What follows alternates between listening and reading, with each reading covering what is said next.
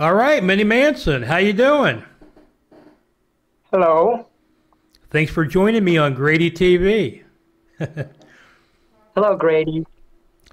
How you been? I've been very sick for a long time. You got COVID? Yeah.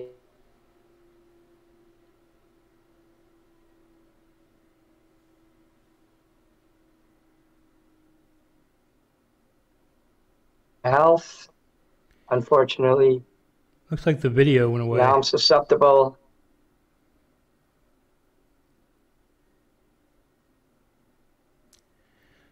Looks like your video froze up. This is my first interview in over a month. Luckily, last month I made a whole bunch of videos and I've been releasing them all throughout the month so people think that I'm still around. But down to my last video now, and until I get my lungs get well enough so that I could sing again, I'm not going to be able to record anything new. Your favorite entertainer is suffering right now and is dying to get out there and do some more work. But the good news is I'm losing a lot of weight. Look at my face. Yeah, you look good. That big giant belly I had is just nearly non-existent now. Well, I want to get into your life here. Let's start with your childhood. Where were you born? I was born in Chicago, Illinois in 1969. And how was your upbringing? What was your family like? Well, I had a mom and dad. They never got divorced. They were from the World War II generation. They were very religious fundamental Baptists. My father was a fundamental Baptist, what do we call a fundamental Baptist minister. You have to bear with me. I'm very sick, so my memories. Yeah, that's fine.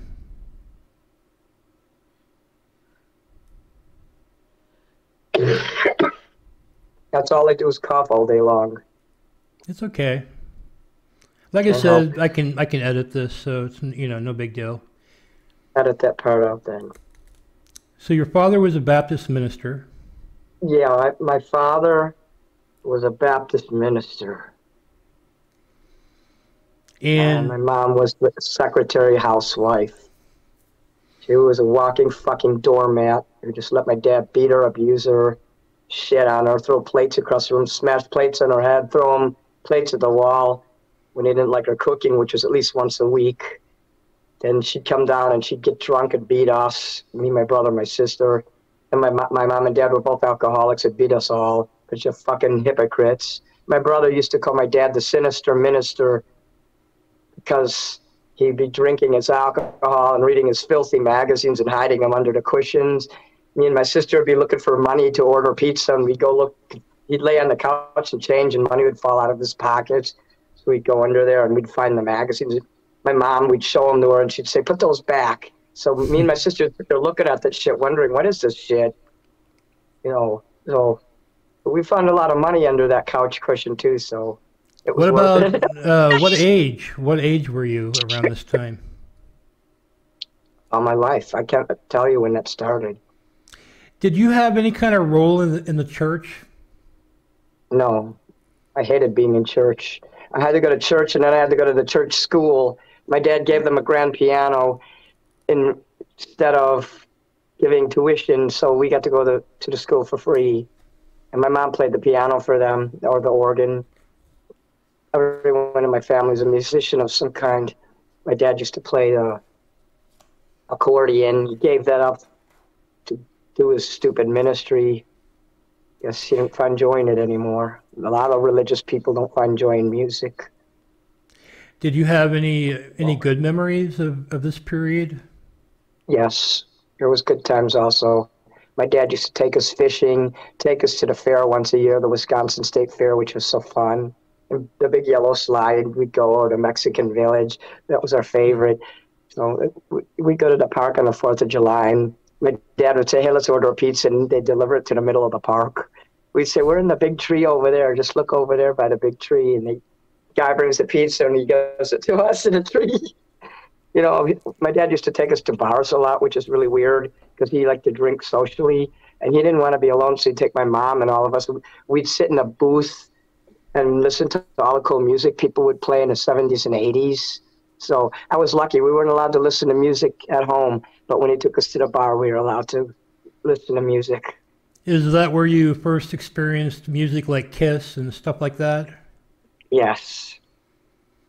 So you hated church, but you liked hanging out at the bar listening to the rock music. I loved when he'd take us. He'd take us to the Wrightwood Inn where the Chicago Cubs, it was like their official bar on Wrightwood Avenue. He would take us in there a lot, and we'd order pizza and have soda, root beer, ginger ale, and get to listen to music. So, you know, we didn't care that my dad drank alcohol because of that. Him and my mom would be at the bar, and they'd drink, and we'd get to have a good time. So, see, something good came out of that. Were you allowed to listen to that kind of music at home? No. For some reason, we could watch all the TV we wanted, but we couldn't listen to music. Right. My brother got a spanking for listening to I Want to Hold Your Hand by the Beatles. My mom goes upstairs and tells Dad, hey, David's listening to this. Go give him a spanking. But what a hypocrite my father was. Later in life, after my mom died and he had a girlfriend, he let his girlfriend, he bought her all kinds of CDs and music and everything. So I don't know what was wrong with my dad. He was just a miserable person that I guess he wanted to be an actor and he wanted to be famous. He once ran away to Hollywood, and I think he was in his 20s or whatever. He wanted to be famous and it didn't work out for him. So I think he took all his frustrations out on us. Did he? My dad never knew, and he never knew that I wanted to be an actor. He never knew I wanted to be a singer or anything like that. I did all that behind his back. You know, just everyday life I'd be singing or acting because that's who I am. Right. So you mentioned that you have a brother and sister. What's your relationship? I have a brother. My sister died. Oh, what happened to your sister? She got killed by a drug dealer in 2016. He was a pimp who was pimping her out. And because she was homeless, my father bred us to be dependent on men, learned helplessness. And because of that, as soon as she got on her own and left home, flunked out of college, she ended up homeless. So she had to depend on every man that came along. And nobody wants to help anybody. Imagine being a woman and you're homeless. The only men who are going to come up to you are scumbags and lowlifes. So this fucking lowlife comes up to her, and I seen the guy. She says, that's Grandpa Ronnie. I said, who's Grandpa Ronnie? And my friend Bob had to tell me Grandpa Ronnie is a euphemism for pimp, you know, because I was so fucking naive. Even when I was homeless, you know, I wouldn't let no men try to pimp me out, and they've tried. I've had men come and give me money. Here's some money. I'm like, what's this for? And when this guy tried to give me $100, I said, you know what? Keep your money. I know where this is leading. So I wasn't like my sister. Thank God that she wasn't so strong like that. And the guy got her on drugs, and she was showing me pictures. He was trying to sell her. He was selling her out, and she had this book with all these pictures of her with her shoulders showing and her neck. And I thought she was going into modeling, but it wasn't for regular modeling. It was to show the perspective, like John's. And there was nothing I could do. What am I supposed to do? Step up to the guy and say, hey, you fucking Grandpa Ronnie, I'm going to murder you right on the spot? I mean, what could I do? My sister, I'm poor, and my sister's poor. My whole family's poor. And when you're poor, you have no power. You can't do a fucking thing about it. You have to watch your own sister waste away on fucking meth and heroin and watch some fucking guys sell her on the street. And what can you fucking do? What am I supposed to do? Call the police? You think they're going to do anything? They don't care. That's the way the world is. You better have money. And that's why Marilyn Manson, when he was younger, he says, I'm going to have power. I'm not going to end up poor. I'm not going to end up like other people like that. I'm going to have power. That's why he went into music, so that he could become powerful. He went into Freemasonry for the same reason. I admire Marilyn Manson. I want to go his path. That's one of the reasons why I love Marilyn Manson so much. Go ahead. Were you close to your sister? No. Oh, you weren't? Not even growing up, or? No, but I tried to be close to her by reading her magazines. My sister was a feminine type of girl, like a girl's supposed to be, reading 19 magazine and 17. So I would read her magazines. I liked reading magazines. When you're young, you want to you want to be interested in what your brother and sister. So everything my brother and sister did, I was totally interested in. I'd read her magazines, and I learned how to tie a tie from reading 17 magazine. Fucking girls' high school magazine. That's where I learned to tie a tie. The issue that Brooke Shields was in, I think that was the one. That one stood out when Brooke Shields was young. I remember Brooke Shields from the very first day she was on 17, the cover of 17 magazine. So you weren't that close So, to her, but it does sound like you were still affected by her death, right? yeah, Or you didn't, I or it tried to didn't be really close, but bother I you, cared. or Let's put it this way. I cared about my brother and sister 10 times more than they ever cared about me. They thought it was weird because I was in the comic books and I was gothic and just all around weird. I wouldn't sit there talking about boys and makeup and shit like that. I was a weird motherfucking kid. I just, nobody wanted to be around me. They thought I was fucked up in the head. And maybe I was. I don't know. Maybe it's because I'm an entertainer. Well, I'm an entertainer because of that. Maybe, yeah, I don't know if the weirdness, I guess it's a bad thing because in the normal world, you're supposed to fit in. And if you don't, they punish you for it. And so, what is your you know, relationship like with your brother? we don't talk. He lives in Florida, Pensacola. He's divorced. His wife left him after the kids got older. All his kids are over 20. They're older now. But they don't talk to me either. I have a nephew and 3 nieces. They live in Guam. They were in the military, you know, some of them were. The last correspondence I had was with my niece, Darla, and she told me I was an abomination. She wrote it to me in an email. You're an abomination. You're not supposed to be transgender. God don't make mistakes. I said, you better talk to God then, because God made me the way I am. I can't help the way I was born. So they're very religious still? Very, extremely Okay. fundamental Baptist. Fundamental is the core. You know, that's the worst word in the English language. And your brother as well, right? He's very religious? Oh, yeah, extremely. He has a website. I don't know if I should tell you it, but Well, you don't have to if you say guys want to know, the name. I'll tell it to you if you want to know. No, well, because that way you're not really giving out a name or anything like that. We can talk more freely. My brother's name is out there. He's on Kiwi Farms, actually. I even, you know what, I actually went in Kiwi Farms. I didn't even know what it was. And I doxed myself just because my brother claimed that I wasn't alive. He claimed I didn't exist. I don't have any sisters. Well, bullshit. David John Stewart indeed does have 2 sisters, one of which is dead. I also have a brother who died of Down syndrome in 1973. So, When did you have this falling out with your brother? well, it was all my life, but I finally moved out of the house. It was 2002. It's about 20 years. Okay. Let me ask you. Yeah. Yeah, I had to cut my hair short. Look at that. So I couldn't take care of it. You know? So, at what point do you leave your house? You know, the family, you know, your parents, your brother and sister, where you were living. At what point do you go out on your own and leave? What do you mean, do I leave? I haven't left my apartment in a month. I've been so sick. No, I'm talking about, we're going back to when, you know, your mom and dad were there, you and your Oh, brother you're and talking sister about were the living. past. You're Yeah, asking me yeah. when I moved out of my parents' house. Right, yeah. When I was 32 years old, after my brother gave him the house, he threw me out of the house. Oh, so That's how. you lived with your parents till you were 32? Well, my parents till I was 18, and they moved out and gave the house to my brother, and it was his house. But my dad was still a boss, and he gave my brother the house while I was still alive, so he wouldn't have to leave it in a will to be taxed when you're dead, you know, to avoid the Right. taxes. And so I was under my brother's thumb and my dad's thumb. It was a double misery for me. And my brother's wife, who was a fucking psycho, a former witch indeed. So you and your brother, and did he have his kids then? Yeah. My And brother, they're I want to mention, he was married to a former witch who was in a coven who was involved in child sacrifice. She says, oh, I'm a Christian now. I'm saved. I left that lifestyle. You know what? You never leave being a witch. They put a bounty on your head. So all these things she did when I was living there, the way she'd write sigils and leave vowels out of sentences, you know what?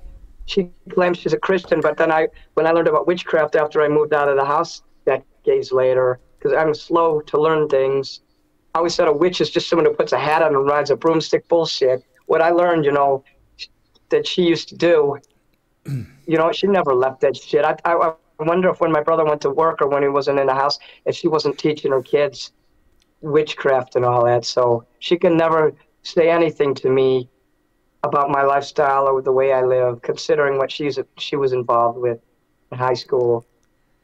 Right. So it's all of you living in a house, and did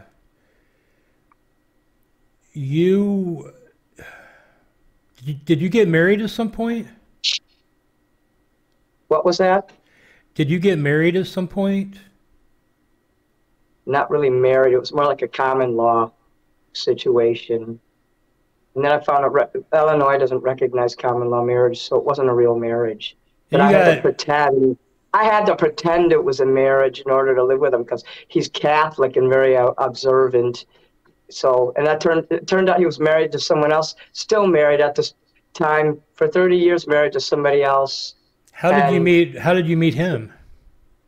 And I left him because he got too abusive, and that was an excuse I got to leave him. How did I meet him? At some gay fashion swap. It was called a clothing swap. Mm-hmm. It was at the Center on Halstead in Chicago. And about how old were you at this point? Let's see. Well, I was about 46. Okay, so and you had already left your brother or your childhood home at that point, right? Oh yeah. Okay, so you left. It sounded like you said you left your childhood home at 32. So at that point, yeah. What did you leave for? Or what did you do?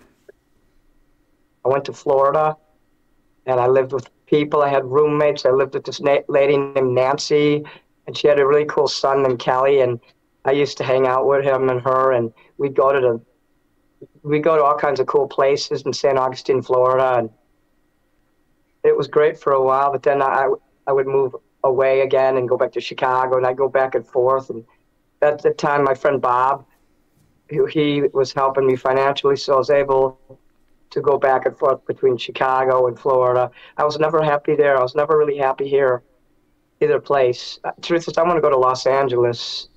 I think I would be happier there. The weather, the people. I visited a month ago, and I really loved it. It was unlike definitely. Florida. It was unlike Chicago. It's people look at me like I'm just an everyday average person, because in California, everybody's Hollywood-minded. Everybody thinks everybody's a rock star, a movie star, a celebrity, or entertainer of some kind. So you know what? I fit right in there. That doesn't work here in Chicago, and it certainly don't work in Florida. Down south, where the sheriff will stop and talk to you as soon as you get to town. But let me see your ID. What is your intention here? So, I finally found a place that I feel comfortable in, and I'm trying my damnedest to get over there. But yeah, I spent 10 years off and on in Key West, Florida, St. Augustine, Florida, Fort Myers Beach. I had employment the entire time I was in Florida. I want to stress that. My brother always said I was a bum who never worked. I worked as much as I could, or I wouldn't have Social Security today. I paid into that. That's not welfare. And even after that, every time I went to Florida, I always had a job. Did you go to Florida because your father was there? No. My father was always in Chicago. Oh, I thought he had moved. No, my father lived in Sterling, Illinois. He's dead now, so I'm not doxing anyone. I guess I misunderstood. So why exactly did you move to Florida? How did you meet this person that you... the person I met was in Chicago, wasn't in Florida. I didn't meet him until like 2014, and so I had a lot of time alone. I had a friend named Bob who stayed in Chicago, but he'd send me money so I could pay my bills and my rent and all that. It was before I got on the... But when you left your home at 32, you went to Florida, right? Yeah, I went to St. Augustine, Florida. And then why Like I did you said, go? I You went there established to a live. friendship with somebody. So I went there to live, and I liked the palm trees, the weather, but then it was really too hot there and too humid. And you Was have this to be able to somebody? drive to get around. Was this somebody that you knew from Chicago, or did you meet them online or something, or how No, did you?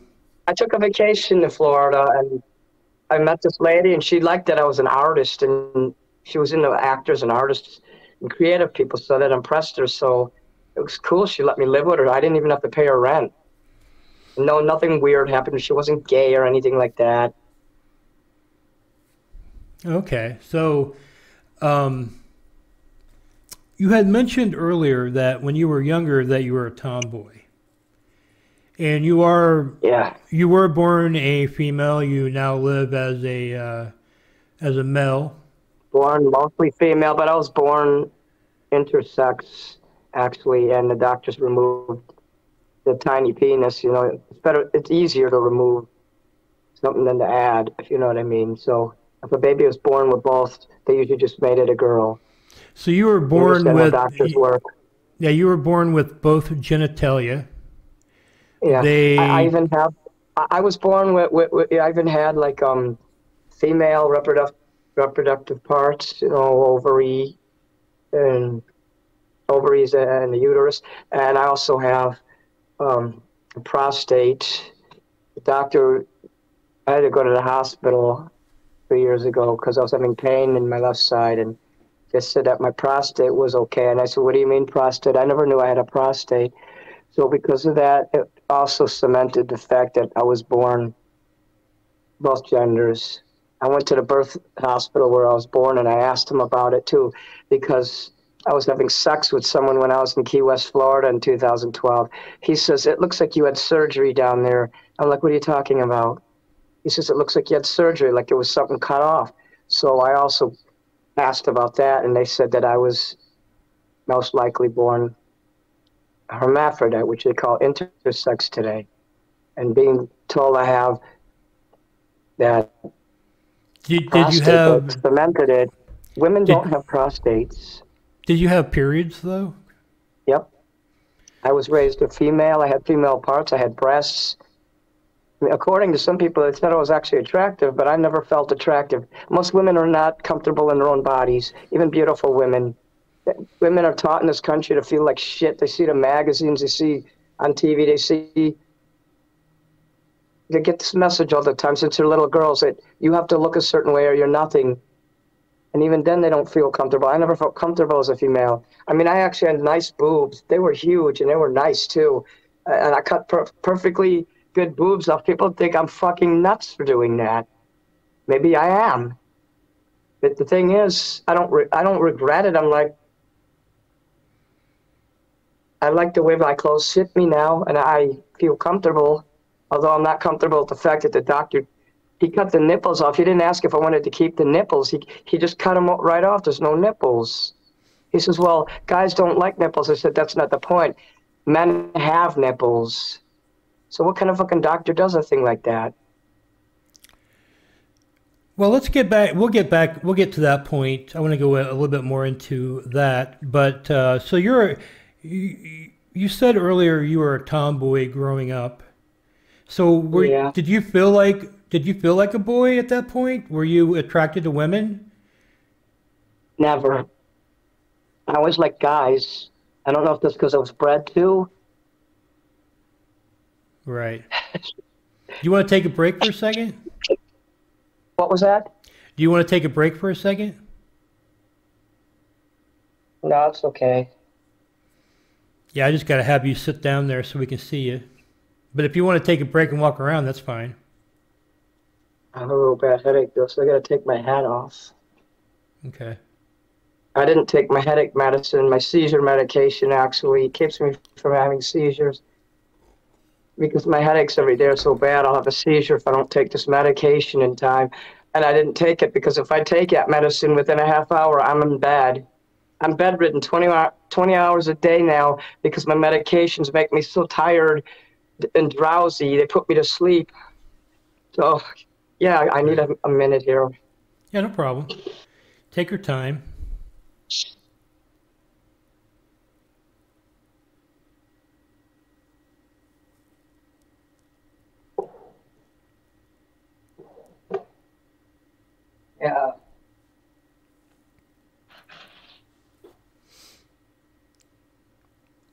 But I'm going to take my medicine now because I'm in danger of having a seizure. That's Let's get to fine. that point. It's Imitrex, just for migraines. Just let me know whenever you're ready to proceed. I one time had a seizure when I was with my friend Bob because I wouldn't take the medicine for the same reason. I didn't want it to put me to sleep. I ended up having a seizure. It was a bad one. Okay, hold on.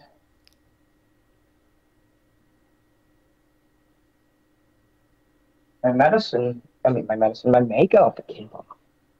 Okay. Yeah, I mean, we could like do this later, but you're already made up, so I want to get this done. You know, like Oh yeah, I'll finish this. I appreciate that you helped me out and all. And yeah, it's have faith fine. I in mean, me. we could like do it. I mean, we could do it anytime, really. I just want to get this done by the end of the month, but I think you should you would finish have to it get back tonight. into the same clothes and all that. You know what I mean? I think you should finish it tonight. I can do this since it's so. We were able to fix the problem, and I'm glad it wasn't. Yeah, I it's thought I no was big deal. banned from. I tried to sign in the StreamYard, and it wanted me to connect to my new YouTube account. And it says we want access to control your YouTube, and I saw that, and I said, "There's no fucking way in hell. I am never attaching StreamYard to my new YouTube account. That's my baby. Nothing's getting connected to that. If I do live videos, it'll be straight through YouTube, not through fucking StreamYard. Are you StreamYard's getting a ready? bad rap. Listen up, StreamYard. Stop this crap now. Are you ready to proceed? Yeah. Okay, so you never really liked girls, I guess. You're mostly attracted to men. Not like that, no. I was never interested in girls.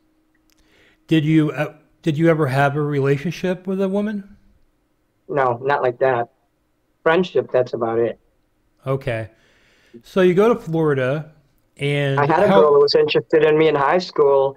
Her name was Maureen. I won't say her last name. And I don't know if she's transgender today, but I know at the time she was lesbian and she was way into me since high school all through college, and we'd hang out. I was the first person she told that she outed herself to, and my family saw the way she would dress in her leather jacket and with the handcuffs and shit on it, and all. It looked like BDSM.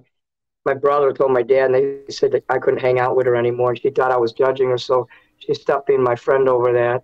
I had to choose my family over her because I needed a place to live. So okay. Maureen is out there. I want her to know that I didn't have anything against her. I'm sorry that I had to choose survival. I had to choose having a comfortable place to sleep at night and a roof over my head.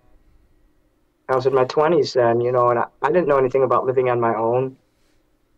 I tried a few times. I ran away from home when I was 26, and then again when I was 30. I ended up having to come back again. I tried to live on my own, and I failed. I didn't know how to get an apartment. I didn't know how to do anything. I've never gone to clubs. I've never gone to concerts. I went to my first concert in 2011. It was a Kiss concert, to let you know how controlled I was by my family. Hmm.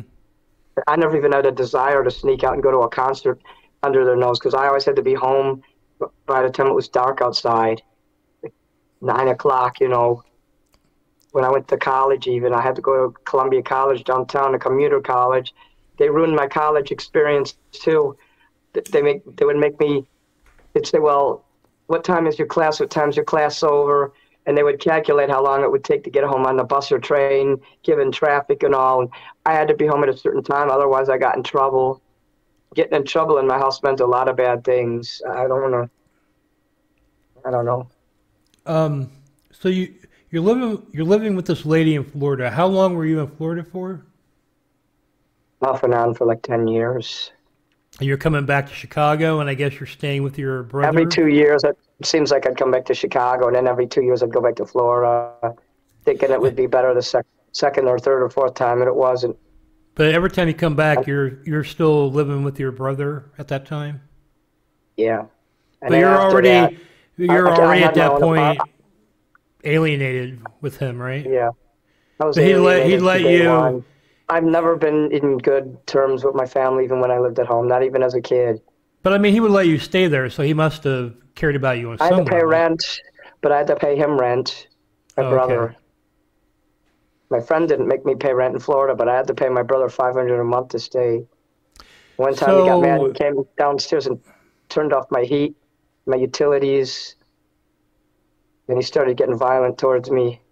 He took the telephone cord and he threw the phone at me. And what an asshole. did They'd search my apartment every time I leave. Alice would go downstairs, his wife Alice would go downstairs and bring the kids down there, and they'd eat chicken bones and leave chicken bones and garbage and food all over the floor. She'd let her kids wipe their hands all over my bed, my bedspread, all over my stuff, and break all my stuff. I mean, these people are the most selfish fucking lowlifes God ever made. It says a lot about their fucking God and their stupid religion, what they believe in. If they would treat someone like that. I'm actually having a job and going to work at the planetarium and then having to come home wondering if all my stuff will be in the garbage can or thrown about the house with chicken bones everywhere. She'd take the key and go down there and search. As if she saw something new down there, she'd say, "Oh, you were talking to Dad, weren't you?" Like she has a right to tell me to talk to my own father. was the I have no chicken freedom. They'd open my mail. I wasn't allowed to open my mail. was the chicken bones part of the witchcraft stuff? No, they were just pigs. They just were garbage. gypsies. His wife was a gypsy. He married like this hillbilly gypsy type of woman. She'd throw her garbage out the fucking window. She was so lazy. She'd take the diaper with the piss and shit in it and throw it out the fucking side of the window.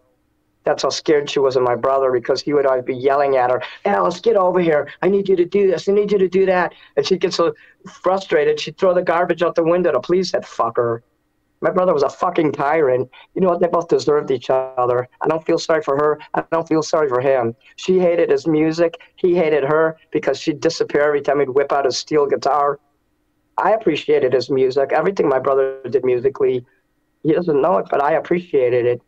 And I tried to learn. I'd watch his hands as he, play. And I didn't understand how to play a guitar until like 2 years ago. Now I can appreciate my brother's music even more because I know how to play a guitar now. It's opened up such a great world for me, just learning how to play a guitar.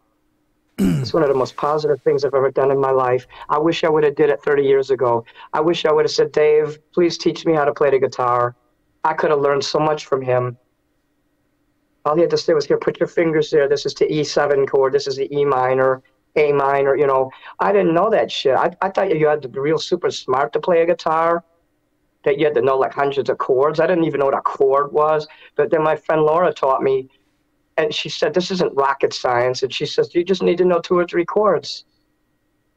I didn't know how to grasp it. And when she said that, an epiphany opened up in my brain. And now, look at me. I'm a rock star now. I'm not the best guitar player. I'm not the best singer. But because of my lifelong ability to be an entertainer, it was very easy for me to put all that together so fast. Right. So, when did you go into the military? Okay, well, I signed up to go into the Marines in 1994.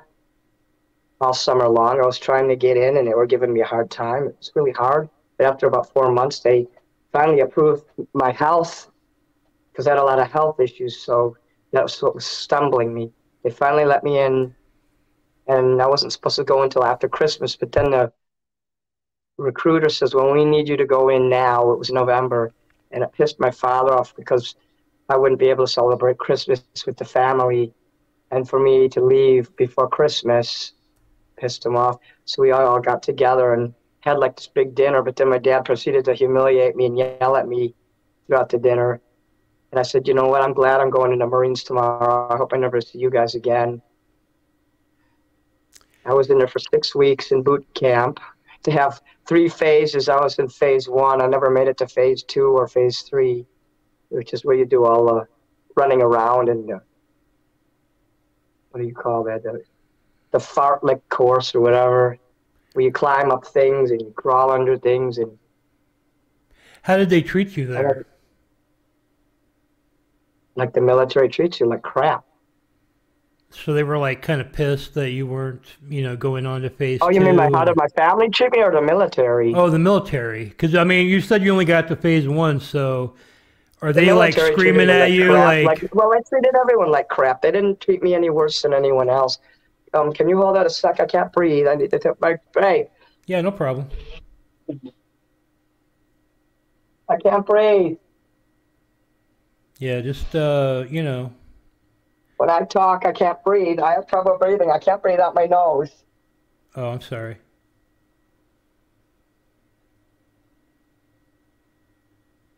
This is why I won't talk on the phone with people anymore. Yeah, it's cool. We Not can to just. mention, I lost 90% of my hearing. Oh, okay. Man. I'm not a hypochondriac. I'm just a fucking old fuck that's falling apart. Yeah, it's not a problem. Whenever you're ready to proceed, just let me know.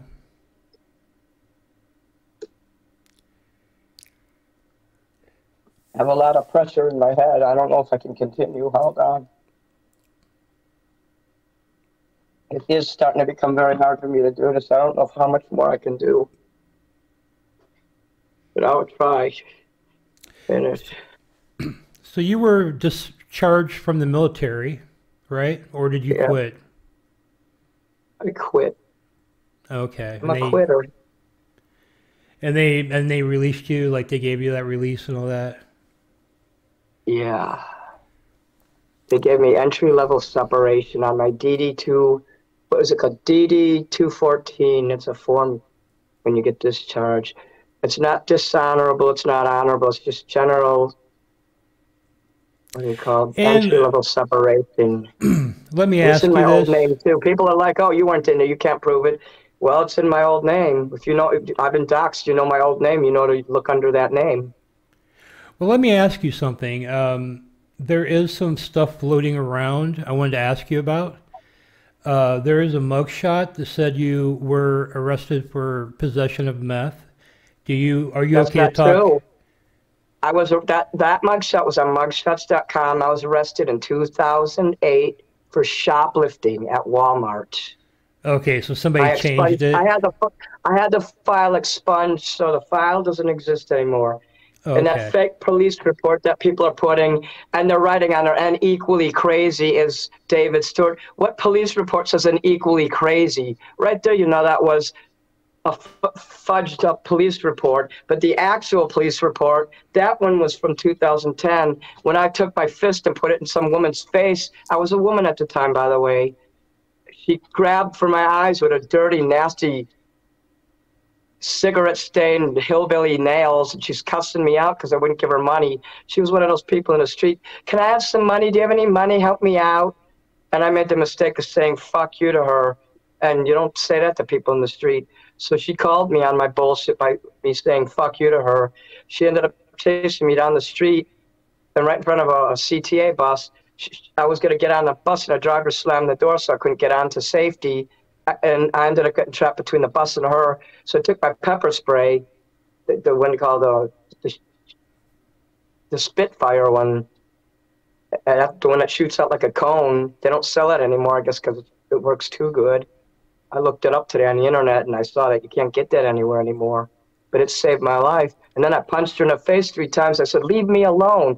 And when I went to run across the street, there were some city workers and they called the police and they said, oh, she's got a knife. And they thought I had a knife. And the cop was like, where's the knife? I said, there's no knife. It's pepper spray here.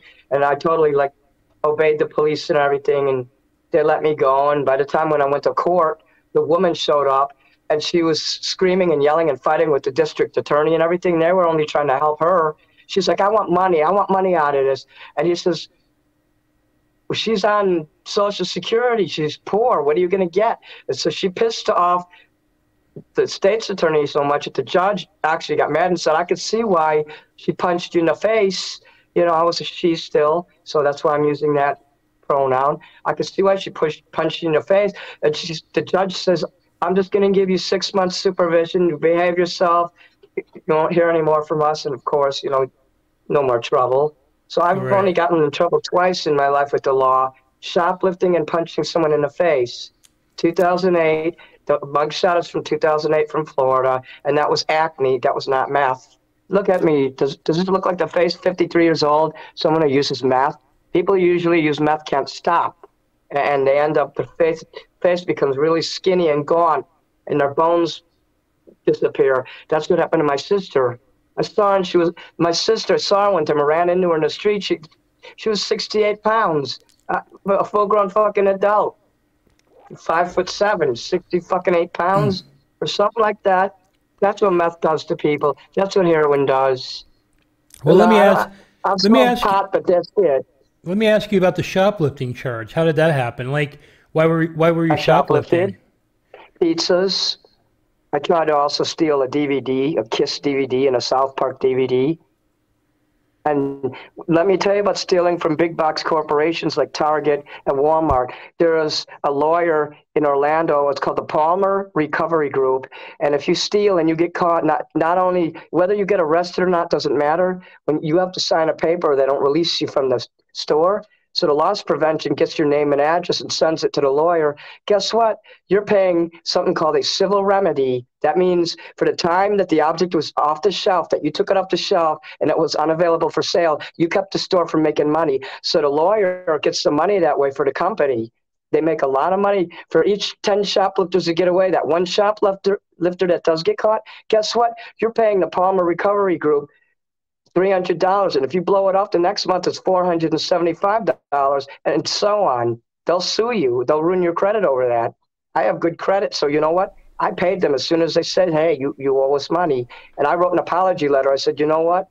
I could see it's great that these companies have somebody like you to protect them from thieves, because I'm just like somebody who stole out of desperation, but there's professional thieves out there stealing hundreds of thousands of dollars of shit every day.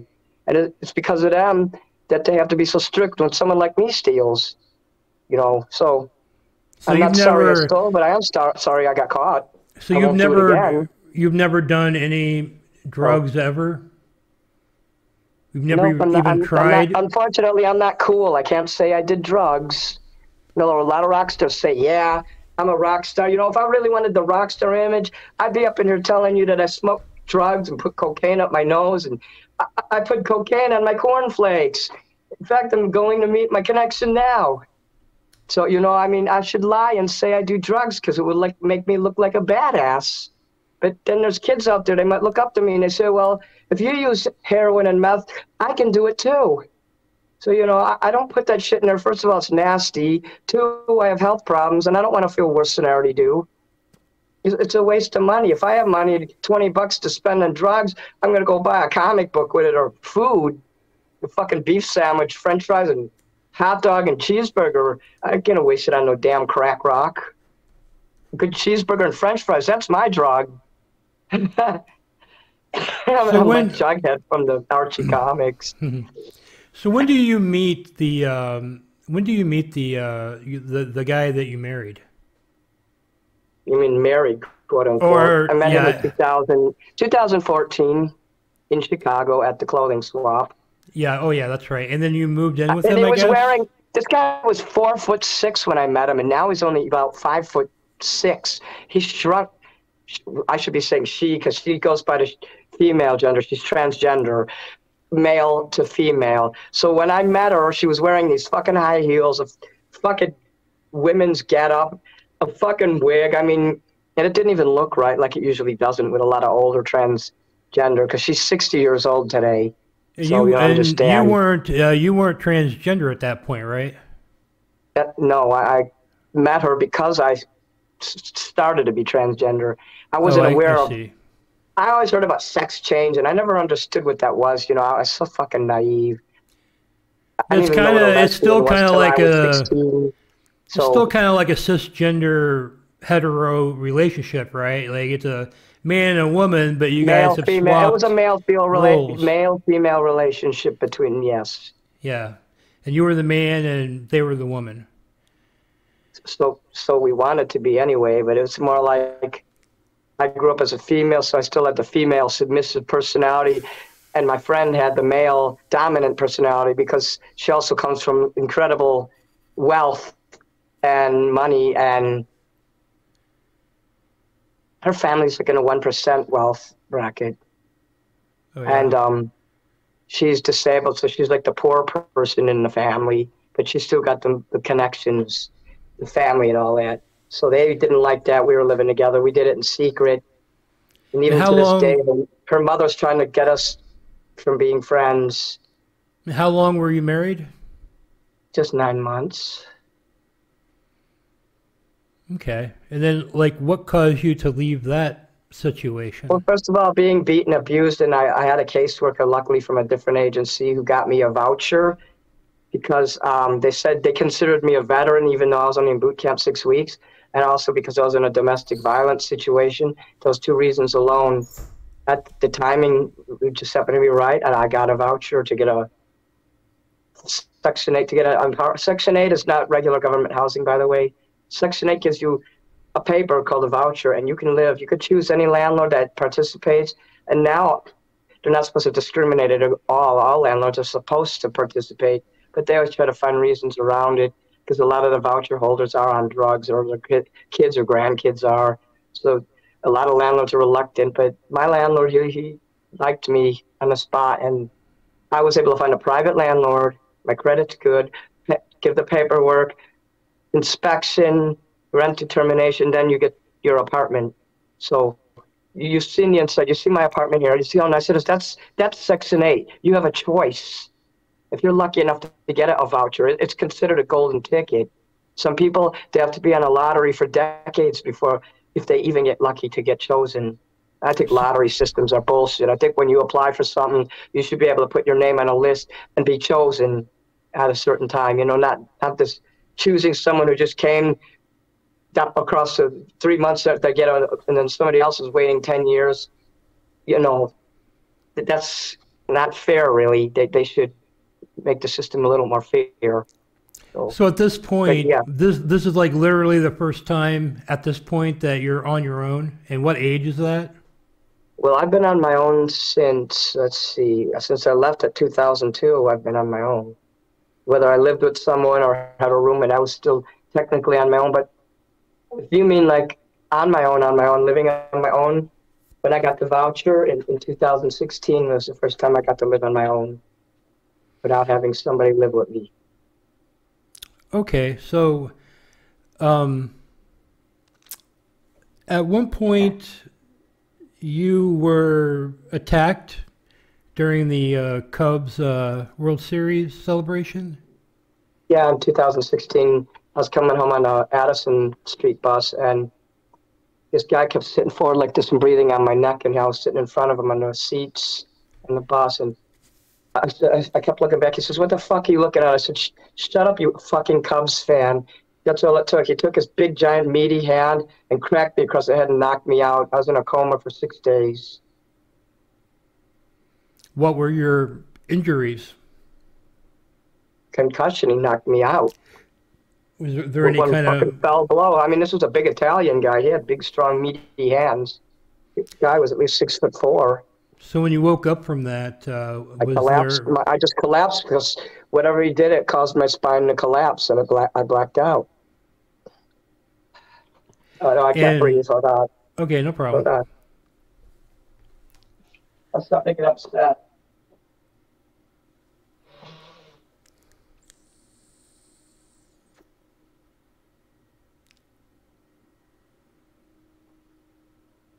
Hold on. Something keeps fucking going across my stove. What the hell is this damn thing?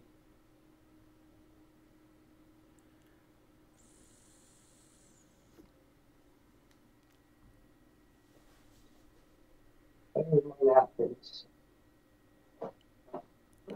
Fucking box. I can't fucking even breathe anymore. My quality of life is going down. My will to live is going down. I think everything will get better. I don't. It's been over a month. It's been 28 days now. My lungs are still quivering. Hmm. You know what quivering means? Like when somebody's sitting on your chest and they're playing it like a fucking accordion. Right. I can't sing anymore because of it. Yeah, that's horrible.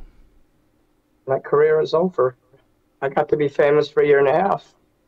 I don't get to be, well, I guess I'll always be famous, but I don't get to like do music anymore. You can hear that I can barely talk. They said I had the lung capacity of an infant when I was in the hospital. They said your lungs never grew. They're actually like really tiny like this. You have infant lungs. Yes. Hmm. I've always had problems with my lungs, always breathing problems and chronic bronchitis I was born with because my mom used to smoke when she was pregnant with me. And after secondhand smoke up until she died when I was 31. Okay, so after So she after died you from were emphysema. She had emphysema. She died from that. right, so after you were attacked by this guy, you were in the hospital. You woke up from the coma. Was there any lingering after effects from the attack? Permanent neurological damage. PTSD. I have a violent psychotic temper because of what he did. I already kind of had Okay, problems with anger before because of my family, but that clinched it. Now, when I get in a bus, if I do at all anymore, I sit in the side seats in the front of the bus. I don't let no one sit behind me. So I haven't been beaten up since then. There's a bunch of um, angry fucking scumbags on the bus. Most of the people on there are mentally ill pieces of shit and commoners. Someone at like me what shouldn't be going on a bus and I'm wearing my costume and my makeup and I have my guitar and they're already trying to beat me up because I'm different. So now I take Ubers all the time. so at what point do you decide that you want to be a singer? All my life. But I mean, when you started pursuing the Mini Manson persona, were you already About a on the year and internet at this point? about a year and a half ago. I was never into social media at all until Okay, like so about 2 years ago how did that come about? How did this fascination with Marilyn Manson start? when he came to Chicago. He was with Kanye West, and they did, at Soldier Field. They had that little house there, and rumor has it the house is still there, and the Bears just run around it when they're playing football. But oh no, they had a what do you call Donda, the first Donda, and he was standing on a porch wearing a really nice Hugo Boss coat and looking all handsome. I'm like, damn, this guy's. I've always heard about Marilyn Manson. I didn't like his 1990s persona, but then I'm seeing this well-dressed, sexy older man, and I'm like, oh my gosh, I became intrigued. So I guess because I was looking up Donda, YouTube was sending me, how they send you suggestions and you get videos that are suggested to you. So they sent me Kill for Me, and I watched it, and that's it. I was totally hooked when I saw Kill for Me. I said, it's like he wrote that song for me. Because I used to walk around saying kill, kill, kill because of the Marines. In boot camp, they tell you to say kill all the time. Kill! So I had to start saying kiss because I was yelling kill. Like I had Tourette's or something. I'd be out in the street or with my friend or whatever, and I'd be like kill, and people get scared. So I started saying kiss. That's where kiss came from, by the way. So Came out of kill. you have this Oh, earlier desire to be a singer. Then uh-huh. you see Marilyn Yeah. Manson at the Donda show, uh, and I I saw it on the guess video. Yeah. you decide to start doing an impersonator act, or what? Not What? overnight. I don't know what happened. Just slowly it happened. I saw Kill, Kill, Kill for me. And like I said, it's like that spoke to me. I And you like were the way he looked in learning. that video. Bill Yukich directed that video, by the way. He's a good guy. I've actually communicated with him and I told him that's a great video.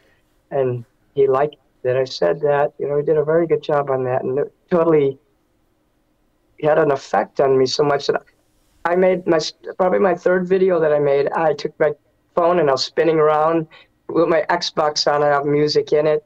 I didn't even have or even know they had karaoke or anything like that. So I was just playing Kill for Me on my Xbox and spinning around, and I was singing parts of the song. And that's Music Biz Marty saw that, and he put me on his show. It was the first time that anyone ever interviewed me as like what would you call a professional entertainer, and that's where it kind of took off. Okay, and then at that point, did you get on the internet, or did somebody tell you that you should take this to Took the a while. internet, or? I was already like in YouTube. That was my only chat, like my only social media. So you were like posting YouTube videos? Yeah, I make like one or two a month in the first 3 months, but after that, after I got interviewed, I started.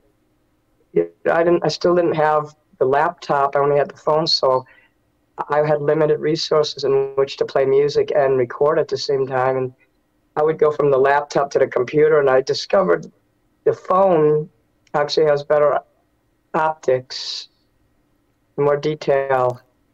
Like what you're seeing now is being filmed on my phone, my Galaxy, the flip phone, not an iPhone. What do they call that? Yeah, The Galaxy Android. flip phone. Android. Right. So yeah, I use an Android, and it films much better than the computer. So you're So I use a doing. computer now. I pay $50 extra a month to pay for the internet just so I could look at the karaoke and see the words on the screen while the phone films it. So that's primarily how my videos get done. Okay, so you're doing this YouTube channel. Were you getting a lot of views? Not at first, but Um, then I was told to go on Discord. Pod Awful actually was the one they taught me to do Discord, and I really stunk at it at first. I could never get my audio to work because the way you hook your audio up with Discord is different than how you do it on StreamYard. Just like we couldn't get into this, I couldn't get onto this.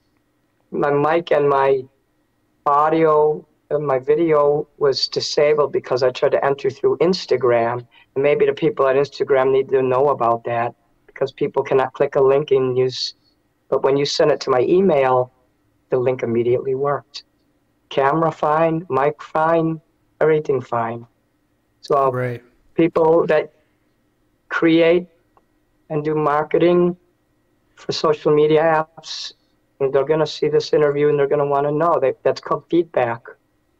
I did a lot of market research for companies, testing products and things like that. So I'm kind of like up on that.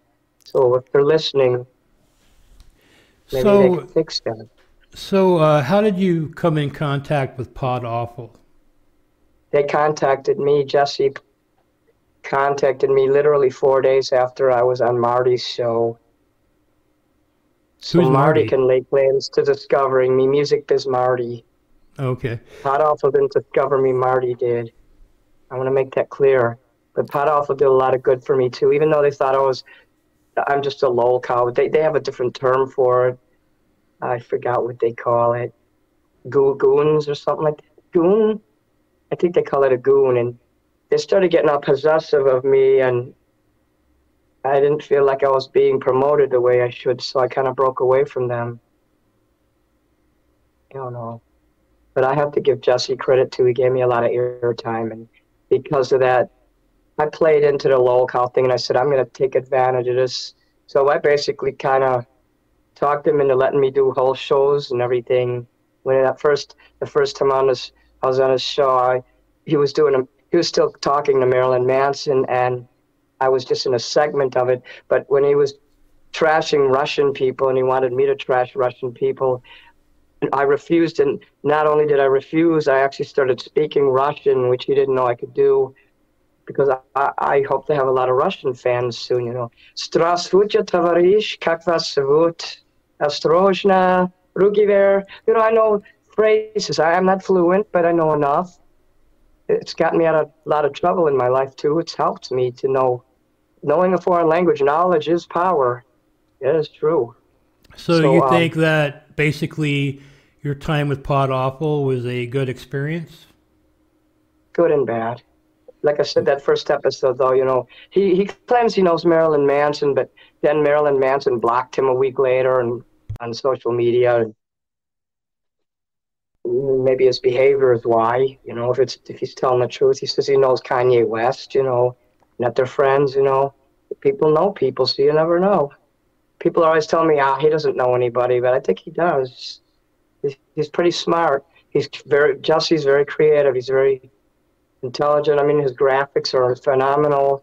So, he knows that I care about him, but he also knows I'm very headstrong like he is, and I kind of like to be my own boss. I don't like to be told I'm a slave, that I'm belongs to somebody. Nobody signed me. If I belong to a record label and they sign me, that's a different story, but nobody has to this point. I've had record labels like use my work for free and try to exploit me, but none of them ever wanted to sign me and pay me. How did record label, can you give me an example of a record label exploiting you? You want me to name the label?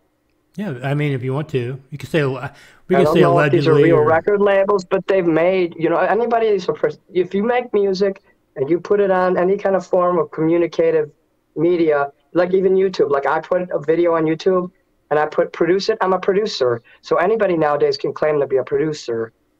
So, I mean, it's not like Capitol Records or like Death Row Records. There's something called the small label. I guess they made somebody named Grant McDonald very rich. He's like a gay cowboy. He sings about gay cowboy stuff. And they're called Yam Ranch Records. And at first, they was putting up my videos, and making nice videos about me. They did my Who's That Girl video. And I'm really proud of that. Who's That Girl by the Eurythmics.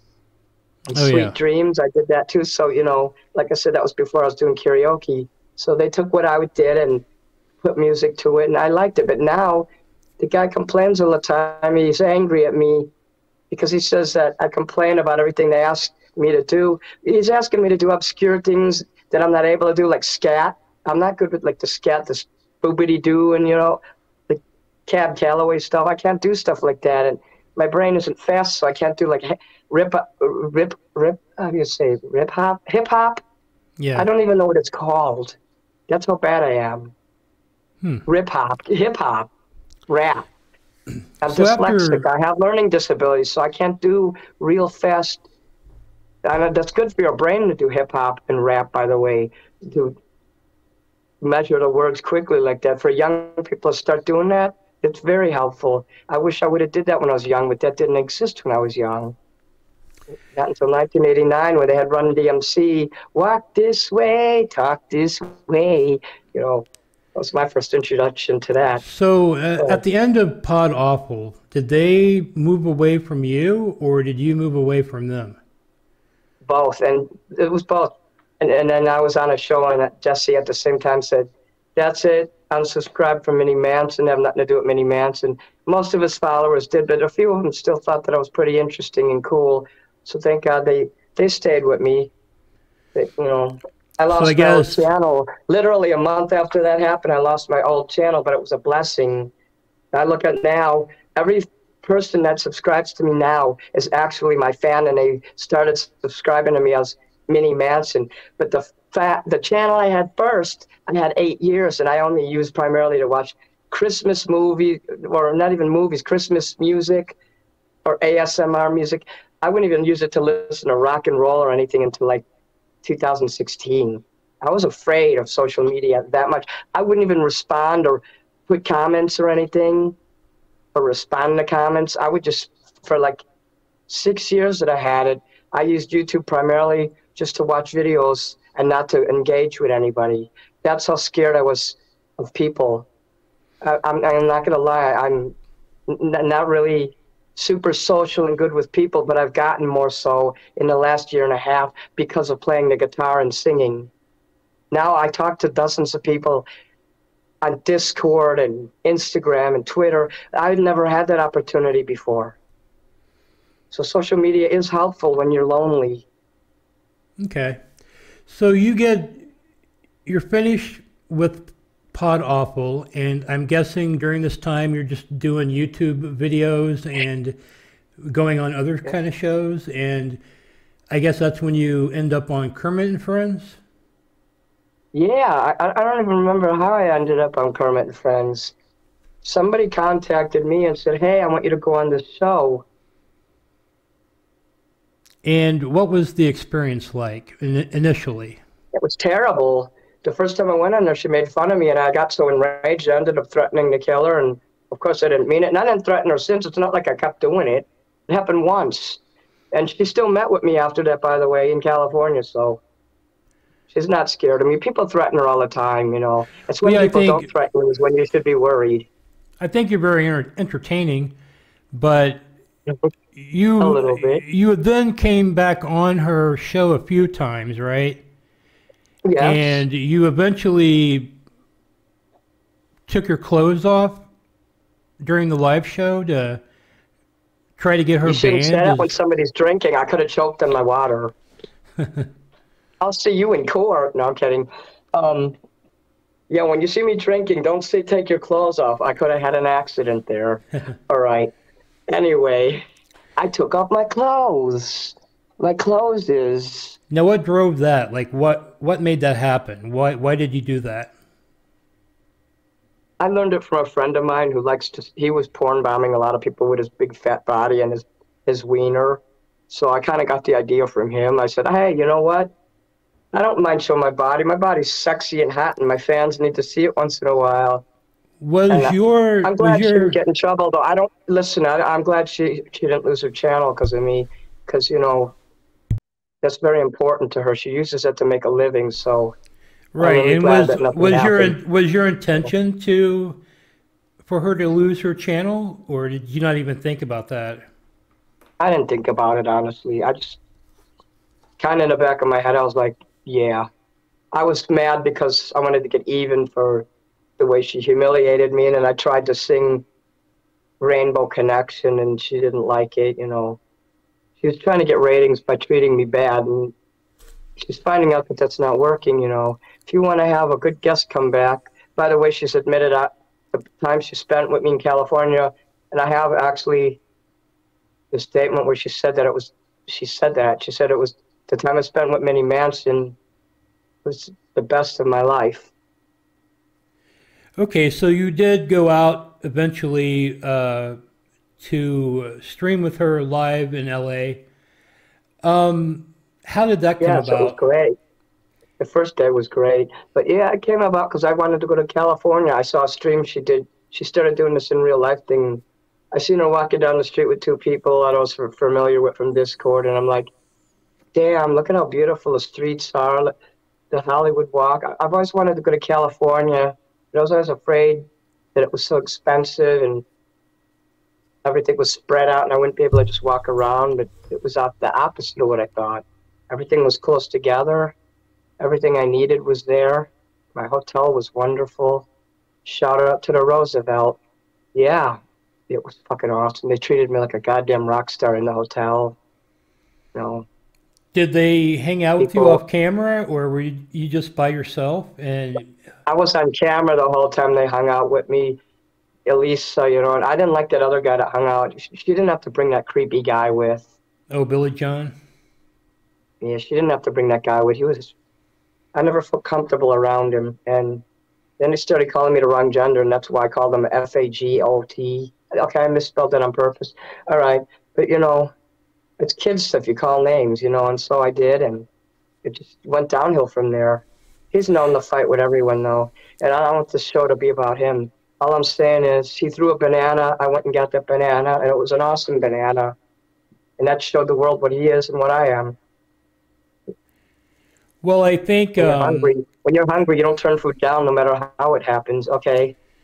right. I think what a lot of people remember from that stream is your diabetes attack. My stupid diabetes attack when my blood sugar fell. I mean, I had a half a sandwich in my bag. I even had like these, you know, those baked goldfish, but those fucking things were not helping me. They were drying me out, in fact.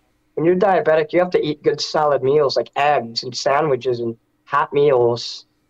And we were in the car for like 3.5 hours. I don't know what the fuck, why it took so long for them to get from Hollywood all the way to fucking Santa Monica Boulevard. It should only took like 40 minutes. And they just kept driving on, and she kept talking, and I was just getting sick and overwhelmed and frustrated. You know how little kids get when they just get so fucking frustrated in the car, and they start crying and screaming and kicking the seat. Well, that's how I felt. I can't help the way my emotions are. And I'm not gonna lie, I'm a little, you know, not mature. Fucking Bado's more mature than me. He's a fucking kid. Yeah, I found out about that too. Anyway, but Did you when a really 14-year-old think? more mature than a 53-year-old. But anyway, Did you really think that you were dying at that point, or were you just using that yes. as an excuse to take No, I control? felt like I was dying because my blood sugar was falling, and it already fell. And I get two phases where I get the hunger pains in my stomach the first time, the growling in the stomach, the hunger. And when that happens, I have 15 minutes to find food. And I didn't say nothing because I kept eating those fish things. But then I had that growling feeling in my stomach again, and all of a sudden I felt my blood sugar fall. I felt it. I felt my energy, like all the bones and everything left my body, and I just slumped like that. And I said, I got to get some food now. We got to get off the highway, because I had no idea where they were driving or how long it would. So I told her, let's get off the highway. I'm hungry. Let's go get food. And she didn't care, and she made a joke out of it. And as soon as I expressed that I had a need, she was able to utilize it in her show and control me to get what she wanted. She made over $3,000 on that show that day because of me, because I was a whiny, crying little bitch that day, which is true. I sounded like a whiny little fuck. And it probably cost me my career, for all I know. Did she pay for Primarily, anything? pretty much of it. Did she pay What? for anything? Nope. That first day we went and ate, thank God I had controller because we were walking around. And we went to this restaurant, and I paid for that, and I tipped the waitress $10. She didn't tip the waitress anything. Somebody else probably paid for a meal on top of it. No, she didn't pay for nothing. She didn't offer. And I couldn't offer either because, like I said, I'm not that rich.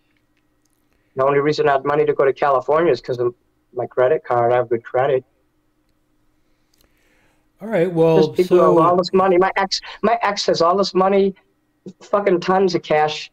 Exposable, what do they call it? An indisposable income, where they just have so much money all the time. And yet her credit is so bad, she can't get a loan for nothing. And I'm the one who's fucking living on Social Security and food stamps, and I have better credit than most rich people. See, you keep your credit good, and you can do stuff when you want. These credit cards are supposed to be for emergencies only, like dental emergencies or having to take a plane or go to a hotel, because they require a credit card, and that's the only reason I got one years ago, because I went to see my niece graduate from boot camp. I had to fly to South Carolina, so I was required to get a credit card, and I did. So I've had it for a while, so I'm gonna have to pay that off. It's gonna take a while, but it was worth it. so overall, how was your experience with Elisa? Are you cool with her and you enjoyed Yeah, streaming? overall I think she's okay. I know what she's like, and you have to take her with like a grain of salt. Don't take her too seriously. Don't expect anything from her, because whether it's her or anyone, if you expect something from somebody, you get disappointed. So it's best to just go with the flow. Like the first day I was with her, I went with the flow and did whatever she wanted, because she didn't say, what do you want to do? She would say, hey, we're going to do this and this and this, but 5 seconds later, she was like the wind. Her mind changes as fast as the wind changes direction. So you can't really depend on her. If she says, we're going to go here or do this or do this, she doesn't keep an itinerary. You just have to go like the wind when you're with her. So if you're going to be on her show, remember that, people. Just plan to do it her way. And it's her show. She wants to make money. And if there's any kind of friction, she's going to use it against you. She's not stupid, She knows how to control and manipulate men really well. I could tell you that. Okay, I so I think have a overall it was decent. Nothing bad happened to me, and I figured out I could take an Uber back to my hotel. It didn't cost $200 like I thought it would. That's why I said I was too poor to go back to my hotel. I thought it was going to be like $200. Instead of just taking my phone and looking at it and seeing, I just assumed. That's one of my problems for being the age I am. I didn't grow up with technology, and I'm still kind of a retard when it comes to technology. Like when I got lost in a pier, it didn't occur to me I could just look at the live video that she was streaming to see where she was. It literally took me like a half hour to figure that out, and believe it or not, somebody else had to tell me. Just look on the stream and you'll see where she is. And then by the time I found her, I was so mad, I was playing along and pretending I couldn't see her. You could clearly see me in the background. I mean, I could hear her a mile away. So that I'm telling the truth, that I knew where she was. I so I guess have I a just kind few of was so mad then. I just wanted to give her a hard time. But I then have the a third day, I gave her the runaround, and that was the funniest video ever. I said I was at the Viper Room, and I'm at the Viper Room. Send me a car, and I made up this story where I was at. I'm in the elevator. I'll be up there in 5 minutes. I'm in a chicken suit. I'm standing right in front of you. And I thought that was funny.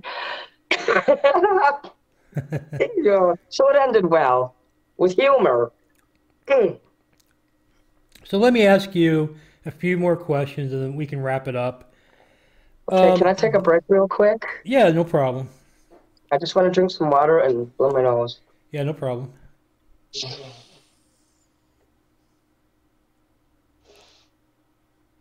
Yeah, I don't like to blow my nose in front of people. That's kind of private. Private.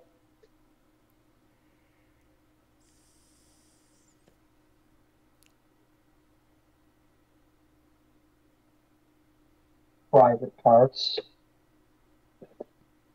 Actually, she used to work for Howard Stern. Yeah, no.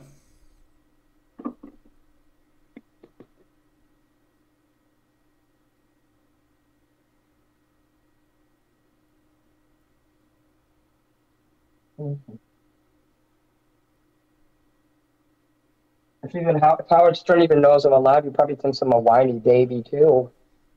Oh wait, I gotta do one more thing.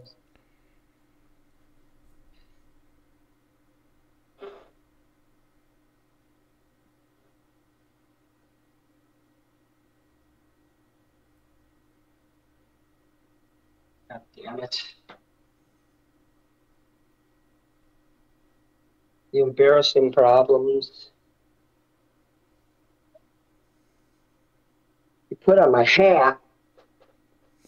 It's hat time. Isn't his hat cool? My Yeah, I like friend it. Tall Dark. His name is Tall Dark. He bought this hat for me, so thank you, Tall Dark. I kind of give him a hard time because he had the ghost in a machine on his face, like this effect, and I accused him of blackface. I was just fucking with him. I know it's not blackface. So, So I wanted to ask you. Um, so you were on Ripley's Believe It or Not? Is that true? yeah, it's true. What year was that? 2000. Wait, hold on. Okay, I was on Ripley's Believe It or Not in 2003. I was living in And St. Augustine, Florida at the time, so I was right there by the main Ripley's Believe It or Not, where they do a lot of their filming. So I got to be not only on national TV, but they did a comic strip of my cat, and also what else was there? well, why were you on Ripley's Believe It or Not? Was it the cat? Guess that was it. What was that? Why were you on Ripley's Believe It or Not? Because I'm a goddamn freak. No, because of my cat. Okay, what was weird about your cat? She had a question mark in her fur. All right. So The what was tip of their her tail angle? They was were white, and there was a question mark on her back. okay. I've even shaved her fur, and I wanted to see if the pattern would be there, and it was. I know it's not cruel to shave your cat. Lots of people do that. Right. I never had a problem with fleas again after I learned to do that. And I used to leave the white question mark so it would be like raised up. It was really cool. So I have pictures of how that. long was the segment? Was it a long segment, or did they just kind of flash the cat up there, or what? It was about a 2 minute segment actually. And if you go on my YouTube channel, you could see I put it in one of the sections, mini shows, mini friends. It's in one of them, and you'll see the Ripley's Believe It or Not thing. Actually, when you're looking at all my playlists, you'll see the cat there. It's near probably the last 75% of the show because they have other things they're doing on the show. But this is my channel. This is my sticker. I still have these stickers. I sell them for $5 each. Mini Manson Cool. on YouTube. Mini Manson Star is my official YouTube.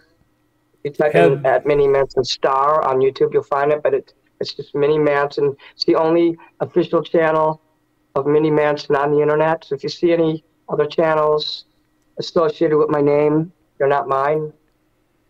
It would be attached to my channel if it was. So so I wanted to ask you. You have brought up comic books several times, so it seems yeah, like you're a big fan of comics. What comics were you reading? I was reading Archie comics, Casper, Richie Rich, Archie, Tom and Jerry, like Looney Tunes, stuff like that I like more. I'm not into the superheroes so much, but more into the cartoon. Because I used to be a cartoonist What do in you like college. about Archie? It's just awesome. I just like the stories. I like the way they draw it, especially how they drew it up until like the mid 1980s. Did you like Little Lotta? Yeah, What was that comic book company? It was like Golden Key or something like that. Gold Key, Yeah, Gold Key. Gold Key Comics, and they had Dark Horse. I remember that. And All right. Well, Mini Manson, I want to appreciate you for giving me this interview today and being one of the first guests on Grady TV. I think you're going to be our premiere episode on February cool, 1st. cool. And I hope you get better. I Please hope I do stay. too. I would like to get back to the music. I'm very despondent because I'm stuck in my apartment all the time and I can't do my music or play my guitar. I'm really trying to complete one goal a day, and that's to get out of bed. And even if I'm lucky enough, by midnight every day, I try to do at least one chore or complete one goal. I've completed a lot of things. I've done a lot of things that I had stacks of paper everywhere. I finally took all of those papers and I wrote everything down in one book. So I've enjoyed a lot of television and video games. I'm just enjoying myself. The weather's pretty bad outside. And that's another reason why I want to go to Los Angeles. I Yeah. want to get out of my comfort zone and I want to go to Los Angeles. And at my age and with my health issues being so bad so consistently, the next time I get better, I just would like to move out there. Well, Drizzle's looking for a roommate. I don't want to live with that guy. Well, I'm just I have a saying. voucher. I have a voucher, and I don't know what I'm going to do when I first get there. But my friends are saying they're going to help me. Oh, so you got some friends? You got some friends out in LA? I have friends all over. All right. Well, Mini Isn't my cat Manson, cool? Mini Manson, you get better.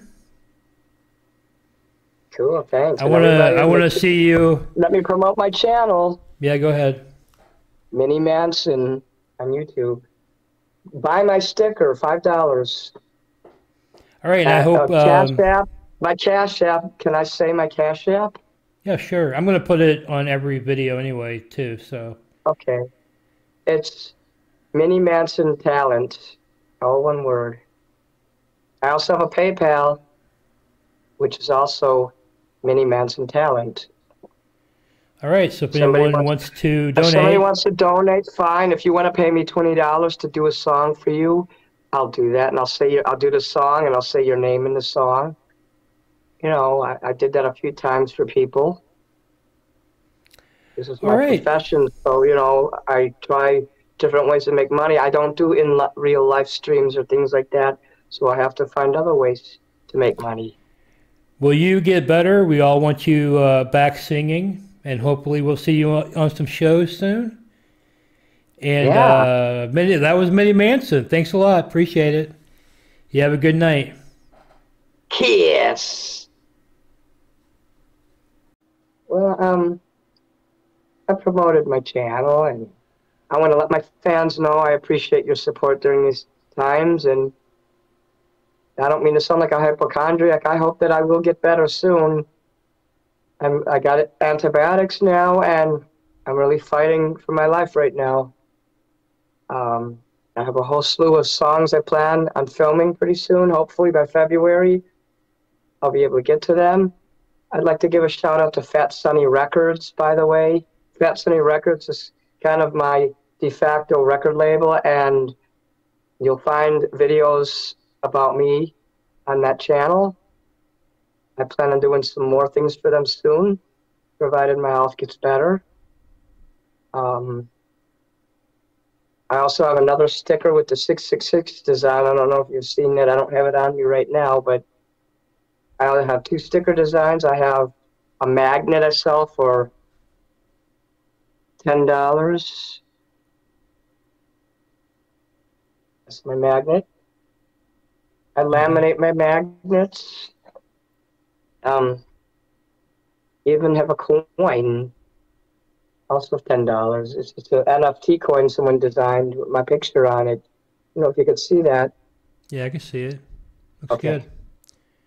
So, you know, and I also sell autographs for $20, 8x10 autograph. I'll kiss it with my lipstick, I'll sign it, I'll laminate it, and I will send that to you. Uh, um, I don't know what else to say other than that, really. I just enjoy my music. I have an electric guitar, I have a acoustic guitar. I actually have what do you call it? Tambourine. Oh, my new gloves. You know, I got some new things coming. So Yeah, I can see you. why is it so dark? There you go. This is what this is what Marilyn Manson and my fans like to see.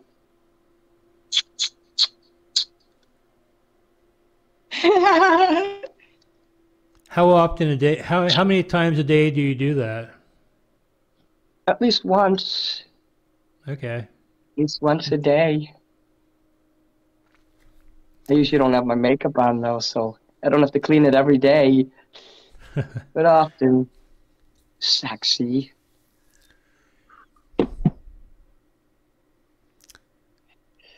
All right. Well, thank you for your time, Minnie. I'll You're be in welcome. touch, and I'll let you know when everything's gonna go up. All right then. All right. You have a good night and get better. Have a good night. Good night. Good Mm. night. Bye.